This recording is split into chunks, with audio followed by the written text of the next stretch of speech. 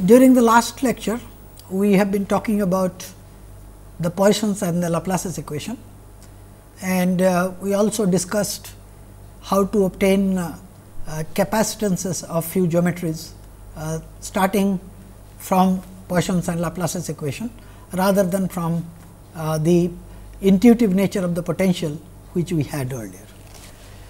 In this lecture, we will continue with the formal solutions of Laplace's equation, which is the equation which is valid in regions where there are no charges. You recall that Poisson's equation, which is del square of the potential, is equal to the charge density divided by epsilon 0 with a minus sign. That was valid in regions where there are charge sources of charge present. But we will be talking about source free region, namely charge density is equal to 0. And so, therefore, the equation that we are looking for is the Laplace's equation, which is del square of phi equal to 0. Phi is my notation for the potential. What we will do is to look at formal solutions of these equations in 1, 2 and 3 dimension. So, let us look at first the simplest of the problem, namely I look at the problem in 1 dimension, for which this equation is d square phi by d x square is equal to 0, the simplest of the second order equation that you can think of. So, if the second derivative is 0, the first derivative d phi by d x, that is equal to a constant. So, let us call it some m, and phi itself is one more integration, which gives me m x plus a constant equal to c. We all know that y equal to m x plus c is an equation to a straight line. So, as a result, the equation that I have, the graph of the potential versus the distance, is something like this. It is a straight line. So, notice one thing, the solution of this equation, as we will see it is a common feature with Laplace's equation, is essentially featureless. It is a very monotonically increasing function in this case, or decreasing function.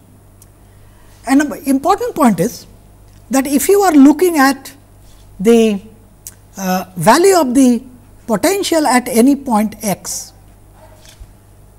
since this is a straight line, what you could do is to find out, for example, what is the value of the potential. So, this is the point x, you could find out what is the potential at, let us say, x plus a and at x minus a, and you can easily show that the potential at the point x is the average of the value of the potential at a point x plus a and x minus a. A is absolutely arbitrary.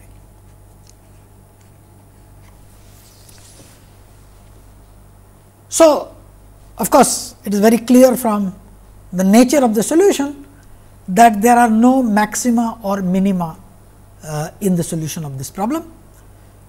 We will see that this averaging is actually a common feature of the solutions. So, since it is an averaging, I can't obviously have the minimum or a maximum, because then the value at a midpoint between maximum and minimum can't be actually an average. So, let us look at what happens in 2 dimensions. Once again the same statement is true, namely the functions which are solutions of Laplace's equations, they do not show any features, they do not show any maximum or minimum. Let me illustrate this with a very simple example. Let me look at a form of an equation which satisfies the Poisson's equation. For example, consider a function of x y, which is simply a by 4, a is a constant, into x square plus y square. Now, let us look at what is del square. Remember, we are in 2 dimension. So, del square implies d square by dx square partial derivatives plus d square by dy square partial derivatives. So, therefore, my del square of phi in 2 dimension is simply equal to a. You can see it, first derivative gives you 2 x a by 4, that is a x by 2. The second derivative will give me another, it will reduce the power by 1.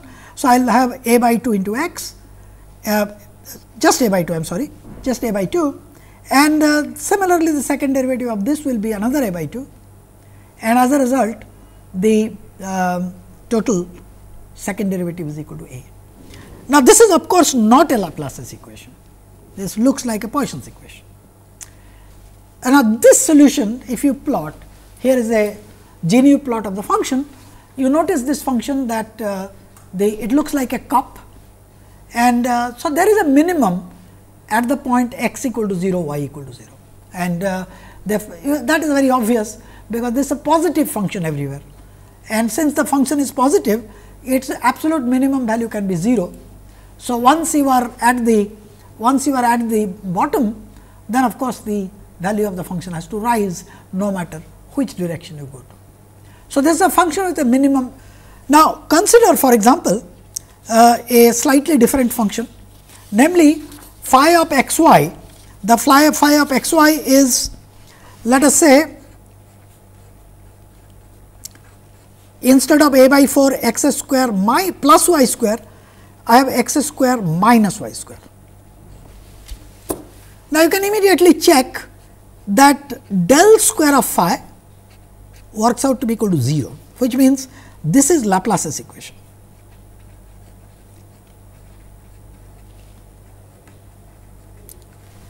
Now, supposing you were to plot this function, this is del square phi equal to 0, a by 4 x square minus y square.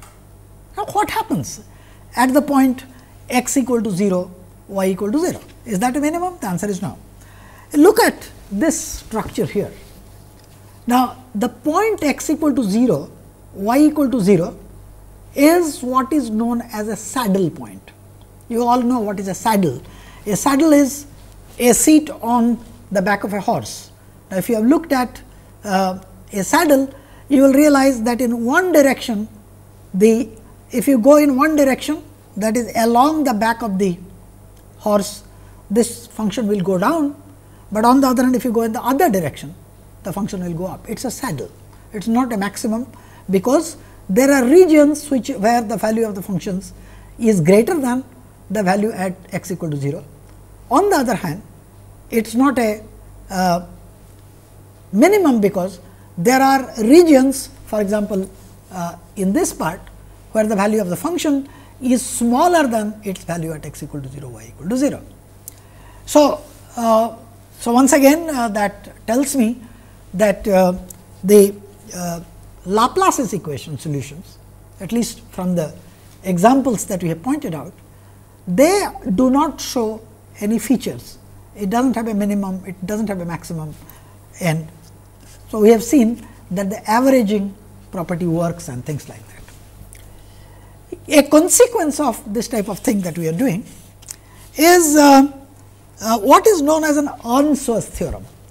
Now, Earnsworth theorem states that supposing you have a charged particle, the theorem states that it is not possible for a charged particle to be in equilibrium, static equilibrium, only by action of electrostatic forces. There are other ways of keeping it in equilibrium, but if the only force that is there is an electrostatic force, you can't keep the charge in equilibrium. Now, why? Now, look at this. I know that if I have a charge q in a potential field V, the energy of that will be equal to q times V. Now, if the energy is q times V and the charge is in a region which satisfies Laplace's equation, because there are no sources in that region, the So, I have del square V equal to 0, which implies that the del square of the energy function, which is q times the potential, that is also equal to 0.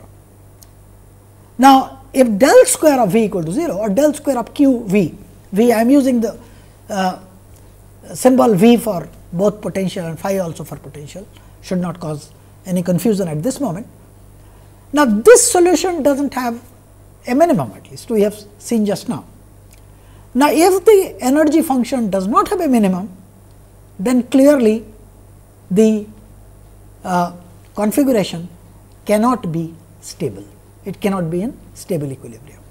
So, this is known as Earnshaws theorem, follows from the fact there is no minimum in energy, which in turn follows from the fact that the potential function satisfies the Poisson's equation. Now, we will come back to solutions of Laplace equation in 2 dimension a little while later, but at this moment we will jump to these solutions in 3 dimension in different types of geometries. The 3 types of geometry which we are concerned with primarily are the rectangular Cartesian, for which the Laplacian equation is simply del square phi by dx square, del square phi by dy square and del square phi by dz square. This is Cartesian form. The spherical polar form, depending upon distance r, polar angle theta and azimuth phi, is given by this expression here. We will be talking later about this equation in detail. In cylindrical rho theta z coordinate, as you know that the z coordinate is same as that of the Cartesian. So, therefore, the Cartesian expression remains the same, and the other two are basically the polar in the x y plane, and that is the way it looks like. Okay, so, let us look at the solution of Laplace's equation in 3 dimension. First, we will take up the rectangular or the Cartesian coordinates, and then we will look at the spherical polar. Now, in Cartesian coordinates we have seen that I have got del square phi by dx square plus del square phi by dy square plus del square phi by dz square equal to 0. Okay. We know that we would like to solve this problem subject to some boundary conditions. Now, let me say I have chosen a region of a rectangular parallel pipe whose dimensions are length, breadth and height are L1 along the x direction, L2 along the y direction and L3 along the z direction. On the 6 surfaces, I have certain values of the potential specified. So, these are my boundary conditions. Now, what we will do however is use the fact that the solutions obey superposition principle. So, instead of giving all the 6 conditions, I will work out in detail the solution for a problem where on the 5 sides of the rectangular parallelepiped, the potential will be taken to be 0. If they are conductors, it means they will be grounded. And on the 6th side, I will say that the potential function is known to me. So, let me state that in this way. So, I have this, this is my x, y and the z direction coming out of the plane of the picture, and on 5 of these, that is when x is equal to 0 and x equal to L1, y is equal to 0, y is equal to L2 and z is equal to 0. These 5 surfaces, the potential value is 0. On the 6th surface, which is at z is equal to L3, the potential distribution as a function of x y is known to me. So, that is f x y. How does one solve this problem? Now, supposing you have 6 different boundary conditions. Now, I could actually solve these subject to a given boundary condition on each one of them, and then sort of make a superposition of these to get a general solution. But at this moment, I am looking at a specific problem where on 5 surfaces the potential value is given to be 0, and on the 6th surface, which is at z is equal to L3, the potential function is known to be some given function f, which is of course a function of x and y, because the z is constant there. Now, so let us look at this equation. The method that one follows is what is known as separation of variables. The separation of variable works this way, that this function phi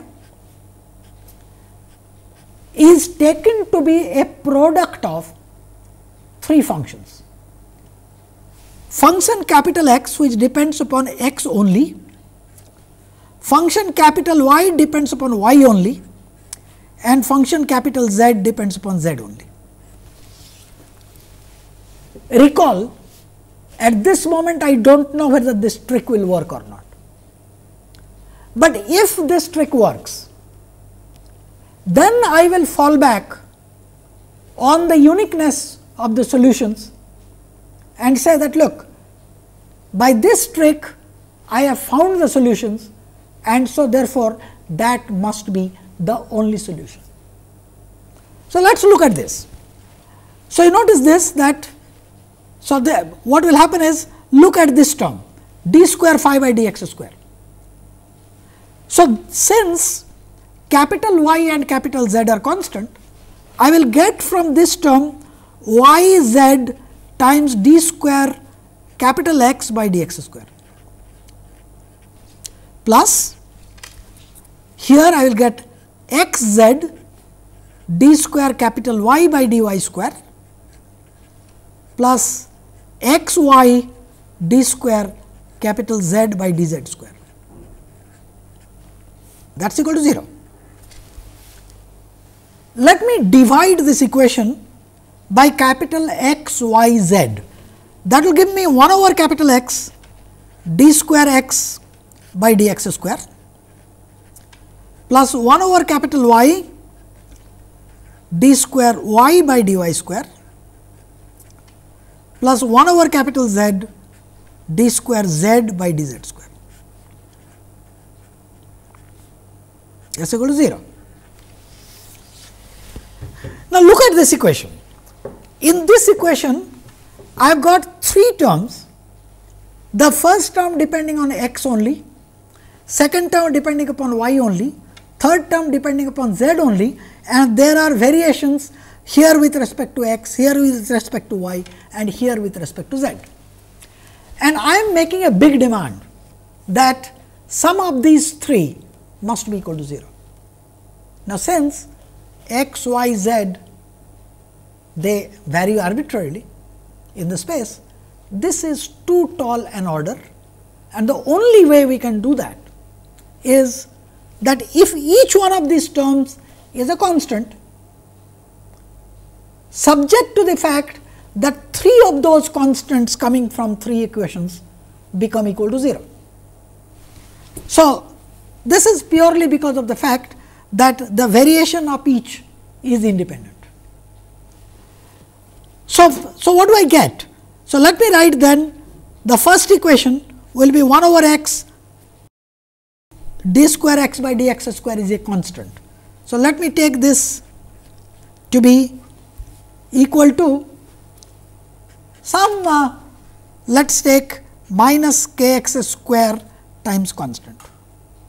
This k x square, this x is because I am getting this constant related, associated with this x. So, this is a constant value. Let me take d square y over dy square is equal to minus k y square into y, but d square z by dz square then has to be related to these 2 constants in such a way that the corresponding kz square, if I take it. So, I will take d square z by dz square is equal to plus kz square, I will take z subject to the fact that kx square minus ky square plus kz square is equal to 0.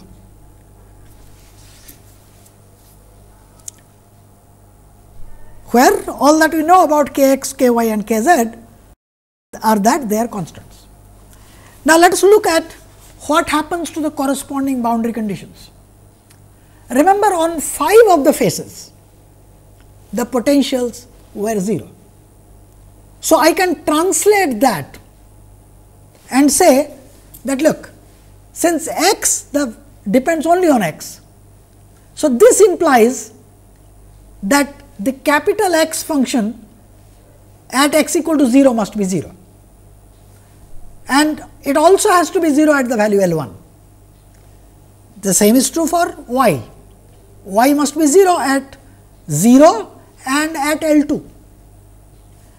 About z, of course, I have a slightly different story, because the value of capital Z must be equal to 0 at z is equal to 0, but at z is equal to L3 it must be equal to constant.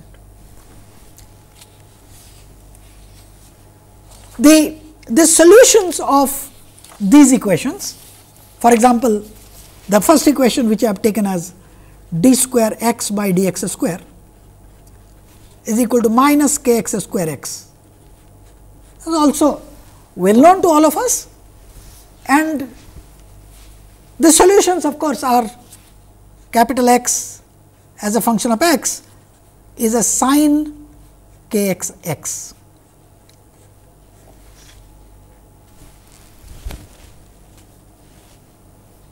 Now, notice that I have chosen these two surfaces.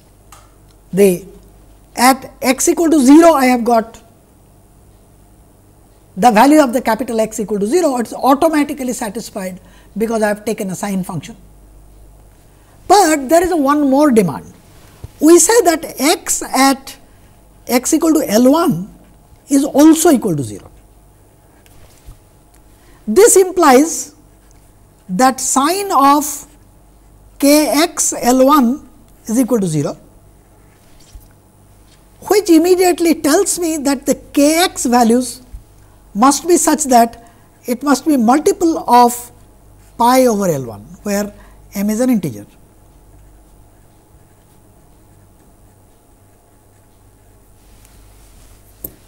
M is an integer, it is plus or minus 1, plus or minus 2, etc. I can't take m to be equal to 0, because that would mean that the function itself is 0. So, which is of course not what we are looking for.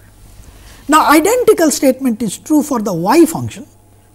So, y of y is equal to sine k y y.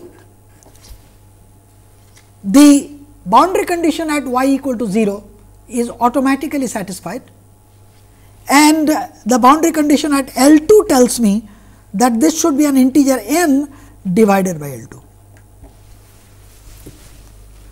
So far so good, on 4 sides the solutions have been satisfied. Now, once I have taken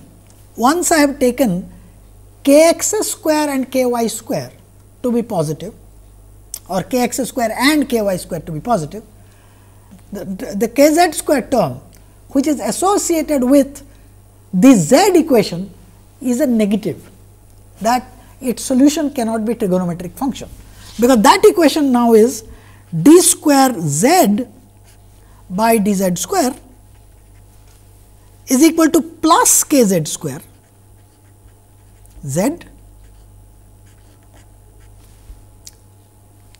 and since this is a positive value, I know its solution will be exponential with real arguments. However, I also have one more condition to be satisfied, and that is the value of capital Z at z is equal to 0 is also 0. Now, I know they are not trigonometric function, they are exponential function, and so therefore, what I do is to choose the solution to be a hyperbolic sine function. So, we will take capital Z to be given by hyperbolic sine of k z z. Remember, sine hyperbolic of z at z equal to 0 is 0. Okay, so this is the solution I take. This is actually not equal to, but should be constant times that. Now, let us look at the k x, k y and k z. We have seen that k z square is equal to k x square plus k y square.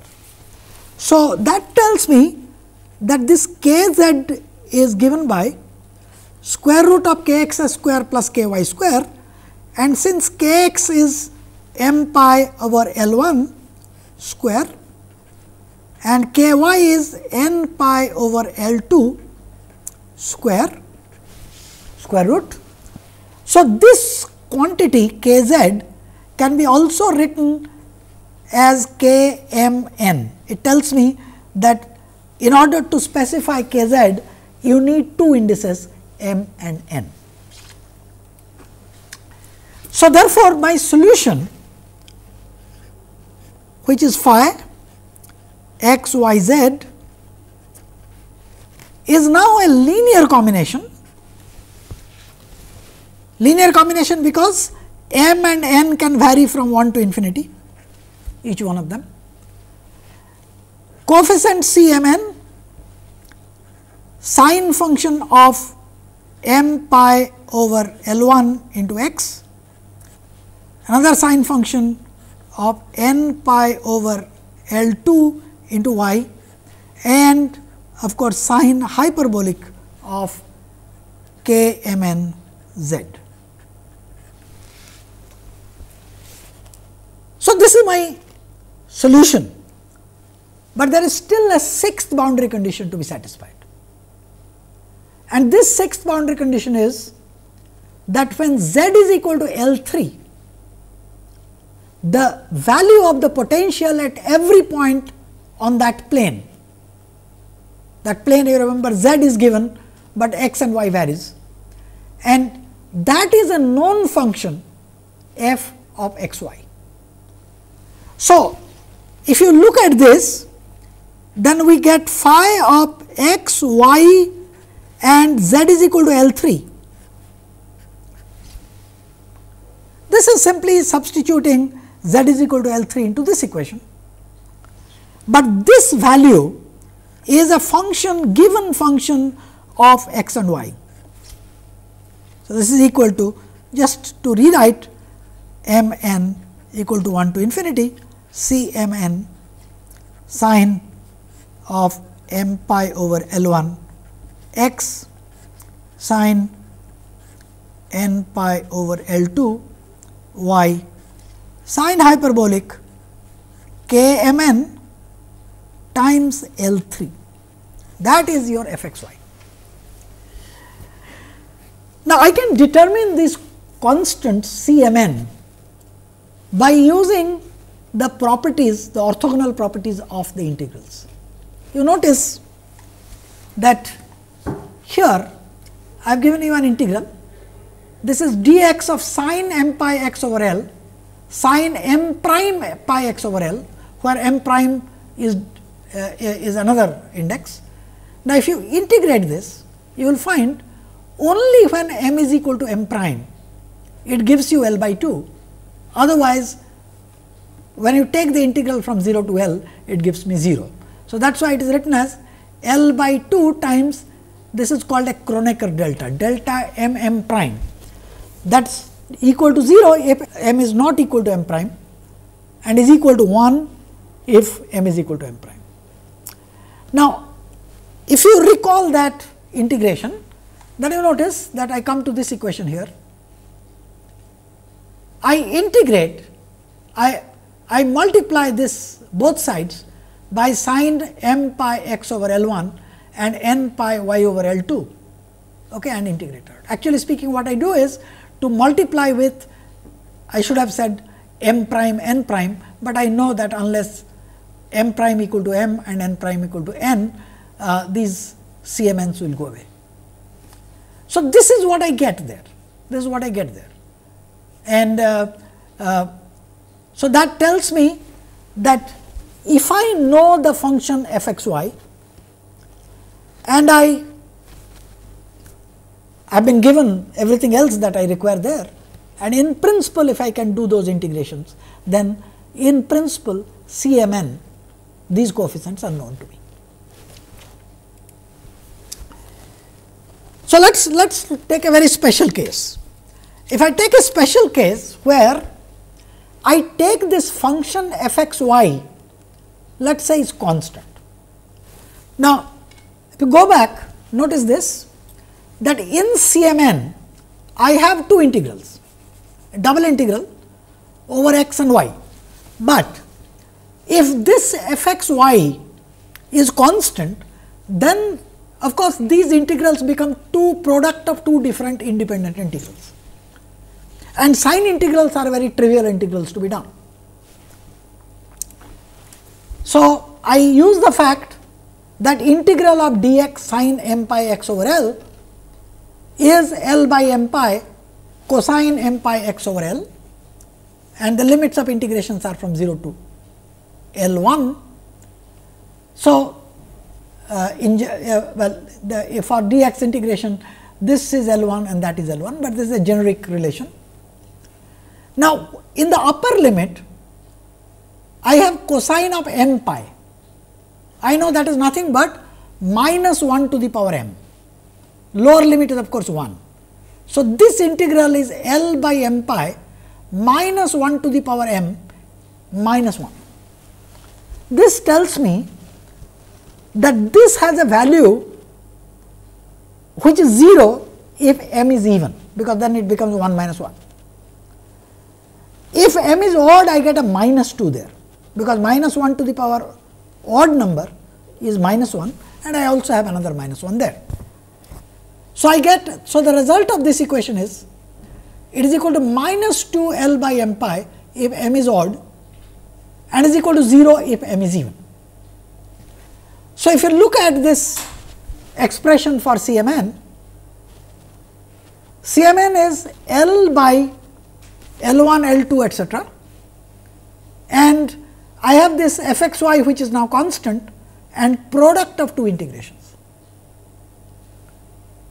and each one of the integral I know how to do it.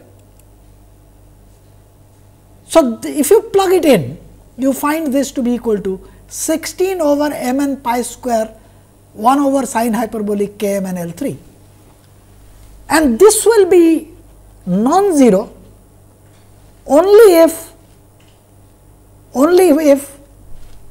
neither m nor n is even, because if any one of them is even, because it is being multiplied, the corresponding integral is 0. So, when both m and n are odd, CMN is non-zero in this case. So, that essentially completes our solution in the rectangular coordinates, and with this we will go over to the solution of Laplace's equation in spherical coordinates. The spherical coordinates Laplacian form is a little complicated, but it turns out that the principle of separation of variable that we talked about still works here, though with a slight bit of a modification. So, let us look at what does it get me. First, my del square of phi, here I will be a little careful in writing the potential function phi, because the azimuthal angle is also denoted by phi. So, this is given by 1 over r square d by dr of r square d phi by dr. This is the radial part. Polar, the angle part is r square sin theta d by d theta of sin theta d phi by d theta. And finally, I have got 1 over r square sin square theta d square over d phi square. This is my azimuthal angle of phi, and that is equal to 0.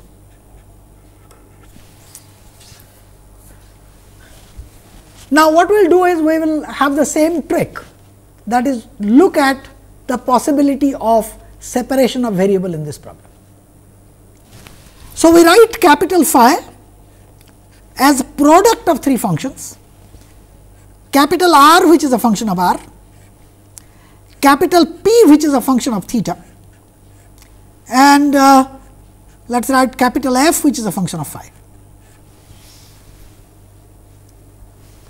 Now, if you plug it in, let us see what you get. So, first is of course, I have got 1 over r square d by dr of r square dr by r, and p times f will come out, because they do not depend upon r. This one is similarly 1 over r square sin theta d by d theta of sin theta, and this time it is dp by d theta, and r and f will come out, and 1 over r square sin square theta d square over d phi square of f, and this time r and p will come out. This is equal to 0. Now, I will do the same thing again, that is, divide this equation by r p f, and the other thing that you notice is there is a 1 over r square all over, and so therefore, I can take that r square to the right hand side, it becomes 0. So, I am left with the equation which looks like the following. I get 1 over r d by dr of r square dr by dr plus 1 over sin theta times p d by d theta of sin theta dp by d theta plus 1 over f sin square theta d square f by d phi square, that is equal to 0. The first thing that we need to do is to realize that in this equation, I can take this sin square theta, multiply the entire equation by sin square theta, and realize then these two equations, these two terms, the radial term and the polar term, they are both theta appears there. On the other hand, this will give me just 1 over f d square f by df square. So, let me do that. So, let me multiply this with sin square theta by r d by dr r square dr by dr plus sin theta by p d by d theta sin theta dp by d theta. This is equal to minus 1 over f d square f over d phi square. Now, I give the same argument again. The left hand side is a function of r and theta, and small r and small theta varies on the left hand side. Right hand side, however, depends only on phi, and we are expecting this should be equal to that. That is not possible unless each one of these terms happens to be a constant. So, let us write that constant to be equal to some quantity like m square. Now, I am now in a position to solve what is known as the azimuthal equation. The azimuthal equation then becomes d square f over d phi square is equal to minus m square f. We know that the solution of this equation is e to the power plus or minus I m phi. What is m? The value of m can be fixed by saying that if phi increases by 2 pi, you say I am back to the same point. If the azimuthal angle changes by an amount 2 pi, I am back to the same point.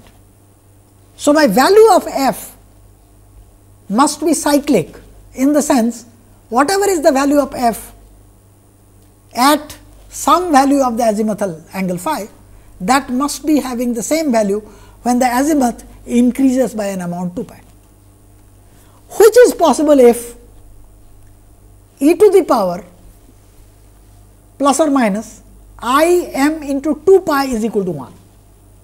So, if e to the power I m into 2 pi, that is equal to 1, then it is possible, which tells me that m is an integer, positive or a negative integer.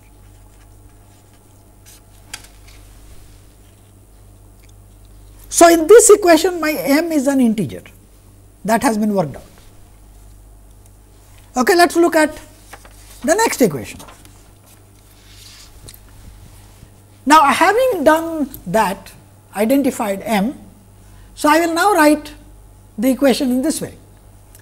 Remember, I had divided by sin square theta, but now I have brought the sin square theta to wherever it is, and I have written 1 over r d by dr of r square dr by dr is equal to two terms. One is this term which was already there, and the other one is m square by sin square theta.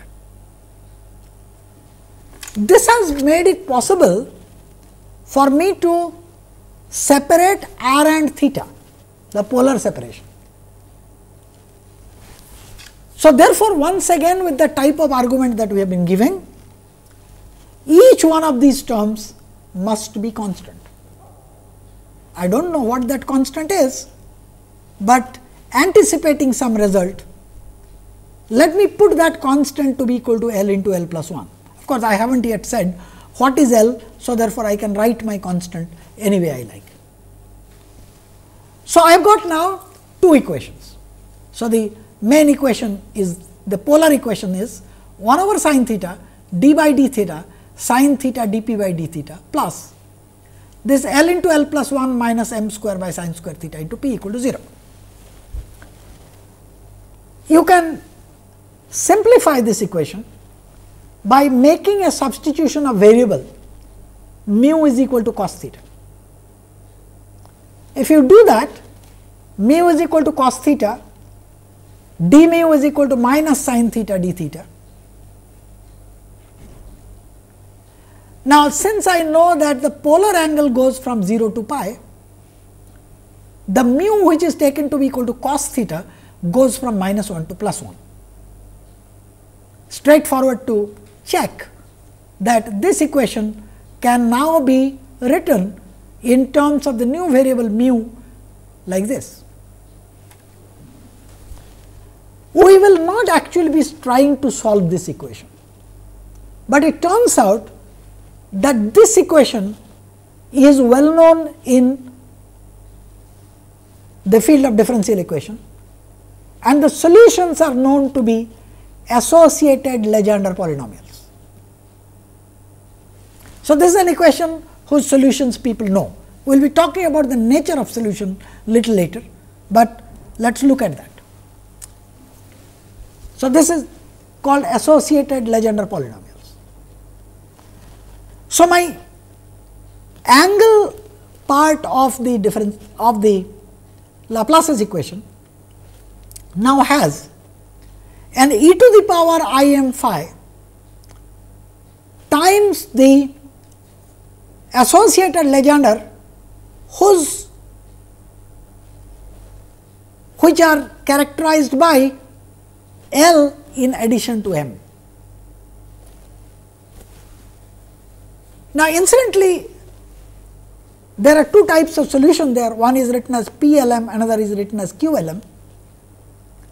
Now, QLM goes to infinity as mu goes to plus or minus 1.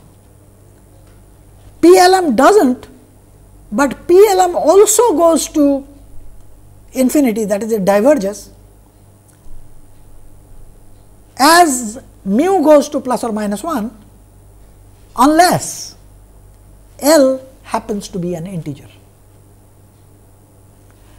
So, therefore, I take the integer in that, the integer L, the L to be an integer, and then the solutions are given by PLM, which are of course functions of cos theta. And of course, you have to multiply it with e to the power plus or minus I m phi.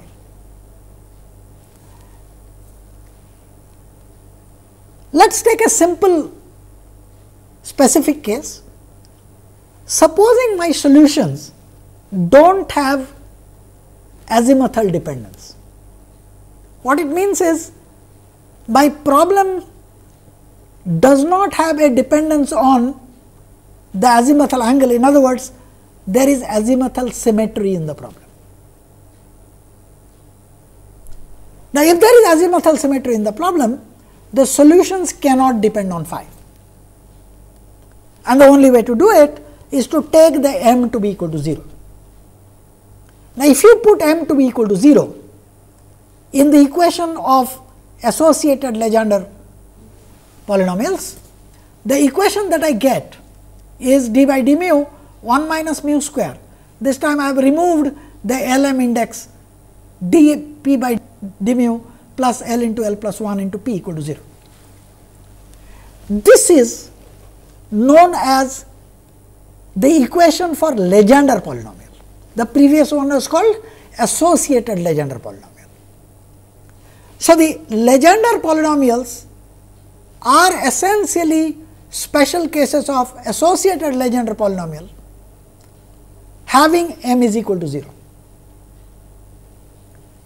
Now, the solutions of these Legendre polynomial are also well known, and you can actually check very easily the solutions. It happens to be a polynomial in mu, which is a polynomial in cosine of theta. For instance, you will find that the 0th order polynomial is 1. It is very straightforward to check that if p is equal to 1, the left hand side is identically equal to 0, because it dp by d mu. If L is equal to 1, L is equal to 0, p 0 cos theta is 1. If L is equal to 1, then of course, this becomes 1 into 1 plus 1, which is 2, and you can check that p 1 of mu is nothing but mu itself. You can, that is fairly straightforward, because if p is mu, dp by d mu is 1. I have got a 1 minus mu square there. So, when you differentiate this with respect to mu, I get a minus 2 mu there. So, therefore, I get a minus 2 mu there, and here I have got L is equal to 1. So, it is 1 into 1 plus 1, which is 2, and p is mu. So, therefore, this equation is satisfied. And likewise, you can find that p 2 cos theta is half into 3 cos square theta minus 1. So, this is the spherical polar equation.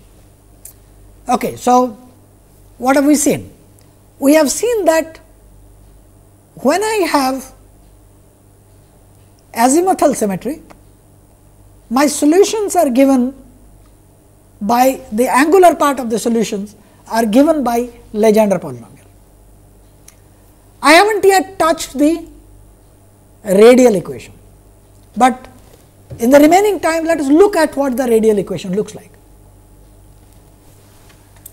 If you recall that the radial part was 1 over r d by dr, r square dr by dr, that was equal to a big expression with angular part, and we put both of them as L into L plus 1. So, this is the equation. Split up this equation, you get an equation like this. This is actually a very equation which is very easy to solve. You can check, if you take capital R to be going as r to the power n, then the equation is satisfied, and the value that n takes is L or L plus 1. So, as a result, the complete solution of this equation, whose properties we will be talking about in the next lecture, is given by A, which is a constant, r to the power L plus B by r to the power L plus 1 into P L cos theta. Next lecture, we will look at some applications of these solutions in 3 dimensions.